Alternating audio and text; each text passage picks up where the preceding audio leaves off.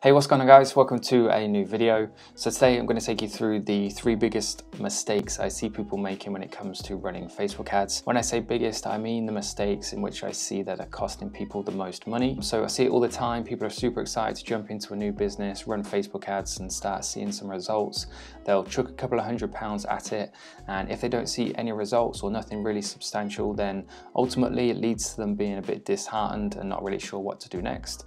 So as long as you watch the video all the way through, take the advice and avoid these mistakes, then it's going to save you some time and it will definitely save you some money as well. So with that being said, that's the topic of the video. Thanks for tuning in. Hope you enjoy it. Don't forget to comment, like and subscribe, and let's jump straight into point number 1. So point number 1 is spreading the budget too wide / too thinly. So I see it all the time. People don't really have a strategy in which they follow when they jump into Facebook ads. They'll test maybe 5 or 6 different audiences, give them all an equal budget, run them all for the same amount of time, and then expect to make money. For me at least, Facebook ads have never really worked like that, and what I like to kind of break it down into, you're either testing or you're scaling, and there should be a strategy for each.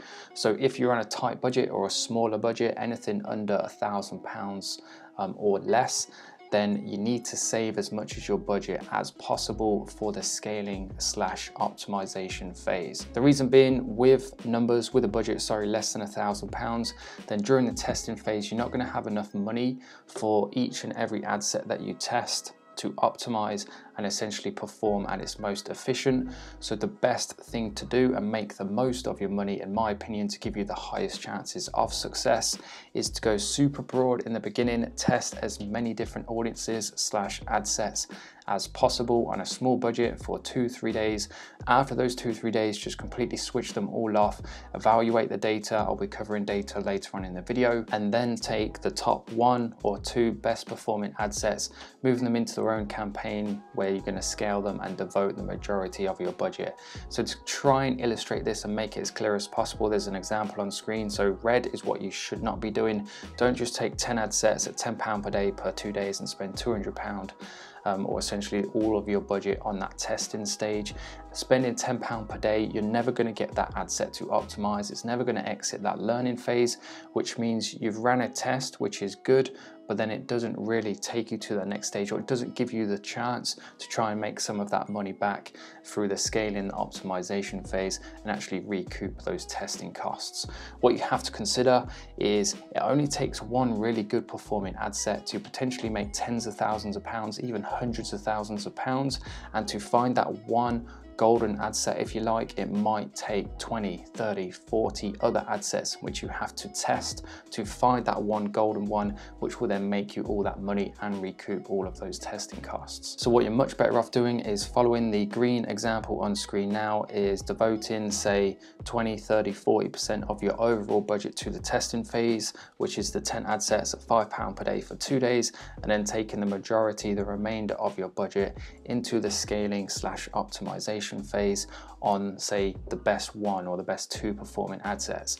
The more money you can put through a single ad set, the better, because the better chance it has of completing that learning phase, optimizing, performing at its most efficient, and ultimately being as profitable as it possibly can. Perhaps what I could do, if you guys think it will help, is just do a single video devoted on this topic where I can go into a bit more detail and actually break down those scaling and those testing stages. Moving on to point number 2 then, is the expand interests box. So in the detailed targeting section of your ad set, where you can define the interests and essentially pinpoint the audience in which you want to target, too many people are leaving the checkbox, which you see on screen now, ticked. In my opinion, you must leave this unticked, especially if you are new to Facebook ads. What this does is it gives Facebook permission. You can double check this, so tick it and untick it, and then just keep an eye on the potential reach on the right hand side and watch it go up and down by the millions. And essentially what it's doing is it's allowing Facebook to go off and show your ad to people outside of the targeting parameters you've chosen. So if you've chosen to target people who are linked to the dog's interest, if Facebook think they can get conversions elsewhere outside of that targeting parameter, then by ticking that box, you're giving Facebook permission to do that. Now, while you may think that is a good thing, I'm going to go through a couple of reasons of why it isn't, and why I think especially if you've got a new ad account, then you shouldn't be leaving this ticked. Number one, in the beginning, you need to develop your own personal skill set when it comes to running Facebook ads. So if you leave this ticked, then the targeting that you've picked is pretty much irrelevant. It's not 100% irrelevant, but to some degree it kind of is. And if that ad set performs well, then there's no real true way of knowing whether it's because of what you've done or what Facebook have done. And it works on the flip side too. If it does really badly, then you don't know whether it's because Facebook has ignored your targeting criteria and gone elsewhere to test your ad, or whether it's stuck to your targeting criteria. So there's no real way of knowing. The results you get are because of you or because of Facebook. So if you leave this unticked, Facebook will stick to the exact targeting requirements in which you've picked, and therefore you'll know whether you've done a good job or a bad job, and therefore you'll be able to review it, you'll be able to develop your skill, and over time you'll get better at picking different audiences. The second point, and arguably the most important one in fact in my opinion, is if you have a brand new pixel, or a pixel which isn't really optimized, isn't really matured, then it's not really going to know who your ideal audience is, and it's going to cost you a lot more in terms of your time and a lot more budget too to optimize a pixel that has an audience of 10 million people versus an audience of 100,000 people. The more specific you go, the higher quality your audience will be, the faster Facebook will learn, and then the more optimized and matured it will then become if you then want to tick this box and use broader audiences later on down the line. So in the beginning, in my opinion, you're much better off going for smaller audience sizes of under 1 million. Try and get those 50 purchases as a minimum coming through your pixel to optimize it as quickly as possible, and then you can start being a bit more broader and a bit more aggressive when it comes to the audience sizes in which you're targeting. Moving on to the third and final point then, and a super important one. I see too many people making this mistake. Is I've seen people spend thousands of pounds on Facebook ads and not even know what a CPM means, or not know what a CTR is, which in my mind is just absolutely crazy. You wouldn't go and spend 5 grand on a car if you didn't know like what engine it had in it, what size engine, how much it was to insure, and those sorts of things.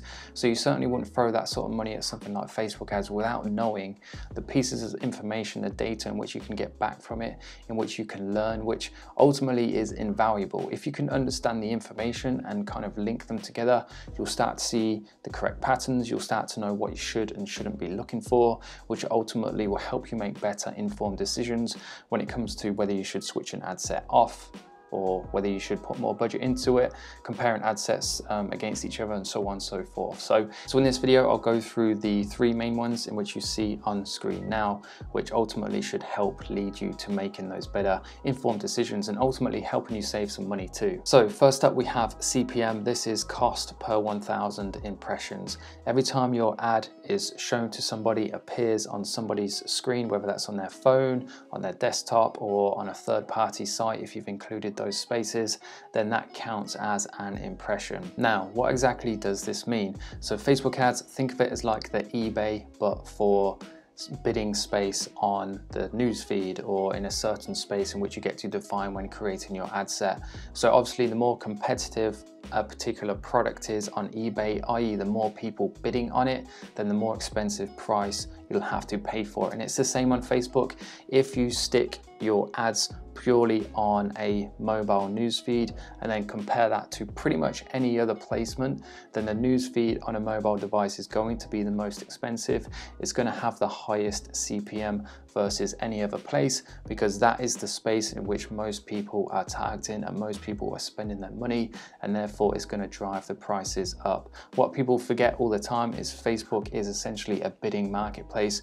You are bidding to show your ad versus somebody else's, and the person with the highest bid typically wins, but there are other factors to bring in as well. So for example, if you have a really poor quality ad, then even if you have a high budget, Facebook isn't going to show your ad to as many people or to the highest quality audience as possible, because if they did that and the people with the highest bid always won that space, then people would always be seeing low quality ads, and ultimately that would drive users off the platform, which would ultimately lead to less people advertising, which would ultimately lead to not as good profit margins for Facebook. So you have to have a high bid, a high budget ultimately, and a high quality ad too. And you can measure the quality of your ad using the quality rankings. Next up, we have link click-through rate. So a super important one, because this is basically a direct kind of relevant piece of information in terms of, a directly relative piece of information to how interested people are in your product. So the higher this is, essentially the higher percentage of the audience are interested in your product. Again, what a lot of people forget to do is actually break down what exactly it is they're doing, as silly as it sounds. So if you show your ad to somebody and somebody is interested in your product, then what are they going to do? They're going to comment on it, possibly they're going to share it, possibly they're going to engage with it, possibly, and if they're really interested, they're going to click the link. So the more link clicks you have on your ad versus the amount of impressions, the cheaper your cost per link click will be, which is also the next one. And therefore, the more interested that particular audience is in the product, which is obviously a good thing. So when it comes to comparing audiences against each other for the same product and the same ad, you have a black and white kind of piece of information which tells you which audience is most interested in your ad.